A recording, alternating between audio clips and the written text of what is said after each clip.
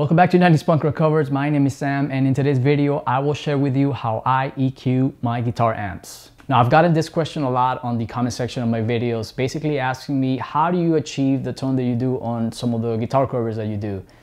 Now, there's no right or wrong answer to this, and there's no right or wrong way of doing it. And there are literally about 100 different variables on how to achieve a specific type of tone. So I'm just gonna give you guys a simple kind of breakdown of how I approach an amp for the first time and basically dial it in from beginning to end. Now, bear in mind that like I said, there are tons of variables about it, specifically the guitar that you use, the amp that you use, the speakers, the pickups. So all of those things will give you a different sound. And also it depends on what kind of music do you like, what's your style, how do you play. So again, this is not a right or wrong answer. It's just information to give you guys at least the way I approach things. So I hope this is entertaining to you and you learn something from it. Now, I wanted to do this video a little bit differently, and I wanted to record using microphones as opposed to going into my Torpedo live like I normally record. Since I live in an apartment, I really can't make much noise, but I figured that for this type of scenario, I wanted to give you guys more of a in-room type of sound. And so basically I'm miking up my cabinet using two different mics, a Shure SM57 and an AKG 214, again, to give you that in-room kind of sound, as opposed to going and using impulse responses like I normally record. Also, I'm using this amp. This is my Friedman Small Box 50, which is a hot-rodded Marshall. You guys have seen this on some of my videos. It's one of my favorite amps. And the reason why I picked this amp is because it's got a very simple EQ layout. It's got two channels, channel one being a plexi, clean kind of sound, and channel two more of a hot-rodded late 70s Marshall sound. Again, very simple amp, not a lot of switches, and straightforward. So I really love that about this amp. And for the guitar, I'm using my 1999 Gibson Les Paul Classic. You guys have seen it before. It was my first Les Paul that I ever bought. All right, so the first thing I do when I approach an amp is obviously have everything set at noon, basically 5 on your dial, and start from there. So that's just gonna give you guys what it sounds like, just basically the way it is right now. I'll play some power chords and stuff like that.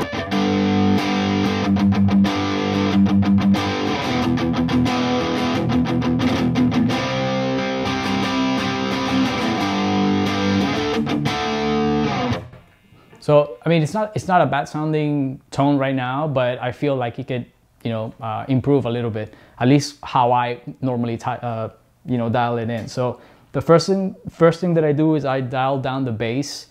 I like to play, with a little bit more treble than bass normally. I prefer that kind of like crunchier, kind of in your face sound. So I don't play with a lot of the bass, but this amp is very tight. So even if you turn the bass up, more than normal, you still have a very tight and responsive amp. But again, I go for a particular type of sound. So I dial my bass probably about, 3.5 on the dial. So let's see what that makes, if that makes any difference right now.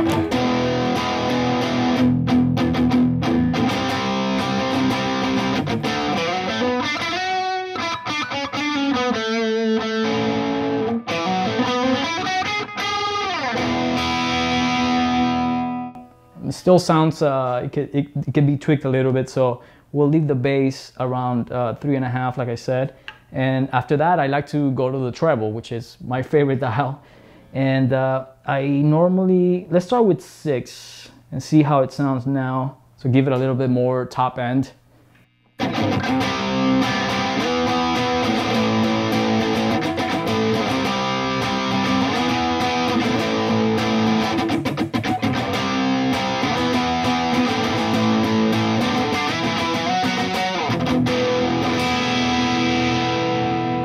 So it's getting there.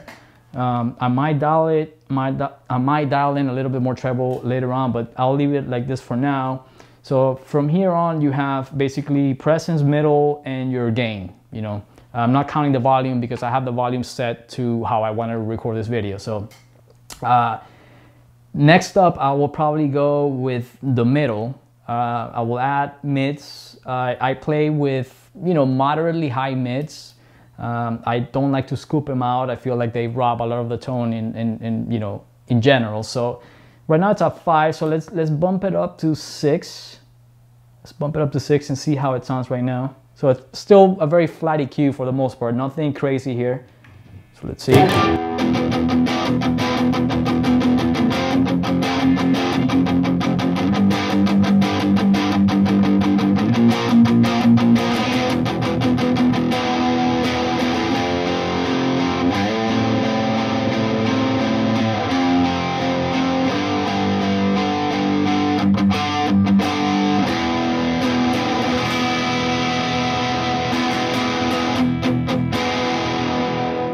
All right, so sounding a little bit better to my ears. Now the presence, it's a dial that I usually dial at the end. So basically to kind of pinpoint the sound that I want and give it that kind of like final touch. So I usually leave that EQ knob all the way until the end. So let's play around with it, bump it up a little bit more and see how it sounds. Let's go to 6 again. So basically I got everything set around the same EQ position minus the bass right now. So let's see.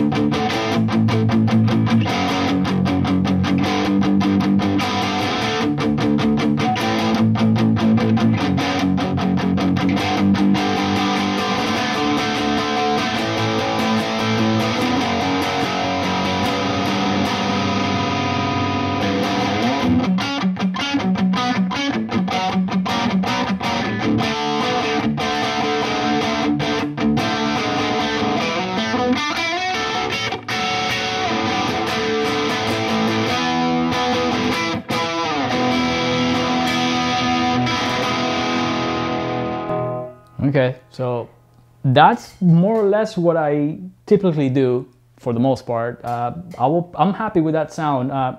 Hopefully it sounds good recorded, but in a room it sounds really good to my ears.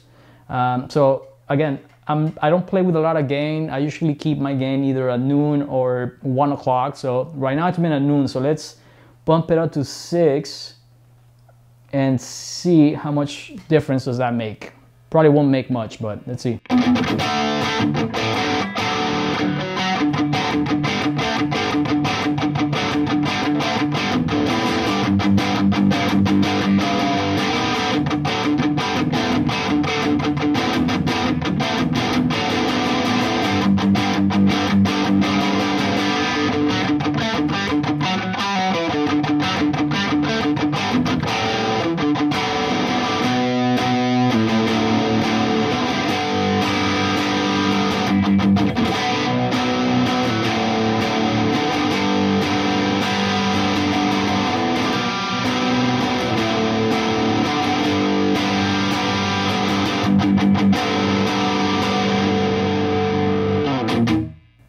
Okay, so still good enough. I can crank it up a little bit more, but that's kind of like the sweet spot for me, around 6 o'clock. I mean, sorry, 6 on the knob, so it will be 1 o'clock. So let's play around with a little bit more treble. Let's go to 7. Get a little more top end. I'll leave the bass where it's at. Right now it's sitting almost at 4 and the mid at 6. So let's bump the mids to 6.5. Leave the presence where it is, and let's see.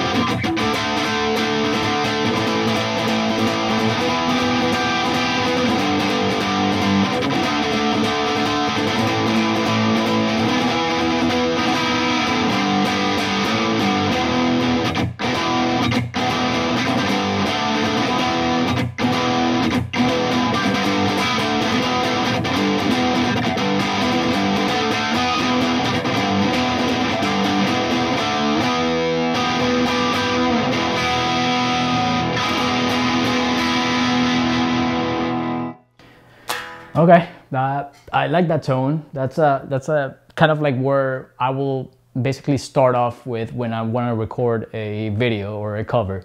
And like I said, I will dial it in a little bit differently depending on the song and obviously the amp that I use. But that's basically how I normally dial in any amp. For example, the Mesa Boogie, the rectifier, has a lot more bass, so that one I actually have to dial back the bass even further than, or more than what I have on this amp. Let's just bump up the bass now and see how it sounds. Like I said, this amp is very tight, so even if I crank it up, let's go to 5.5, see how it sounds. And let's, just to be crazy, let's go to 7.5 on the gain there, see how it sounds.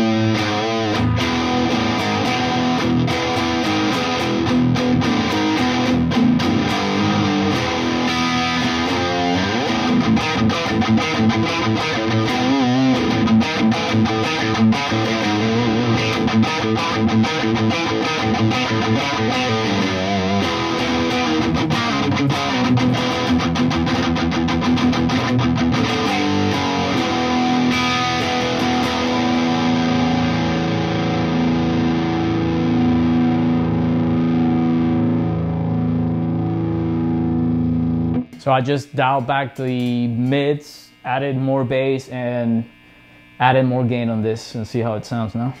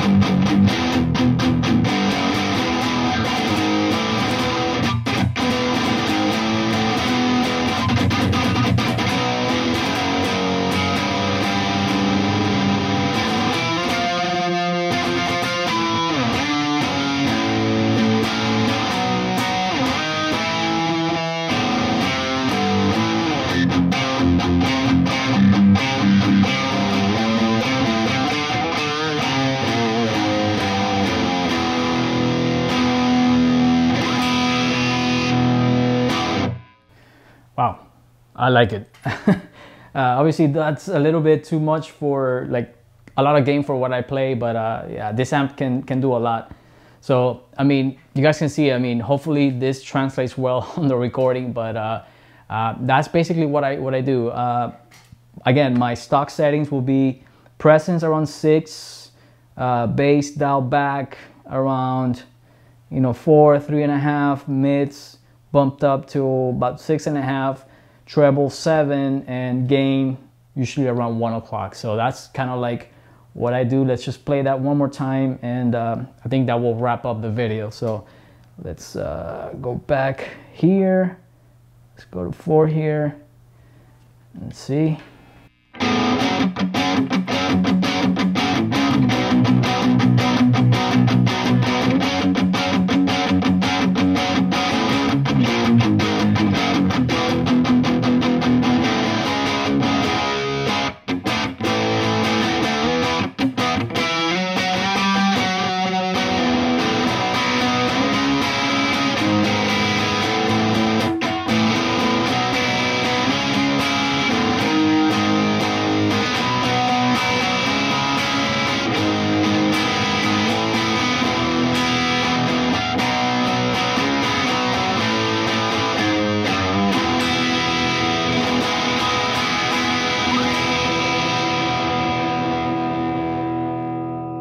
All right, I think that's enough to, I don't want to piss off my neighbors way too much. I think I've made a lot of noise as it is. So, all right, well, this is it for the video. I hope you guys enjoyed it.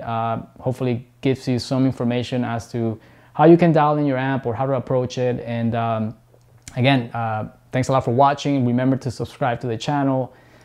Look me up on Instagram, follow me there as well. And I will see you guys on the next video. Cheers.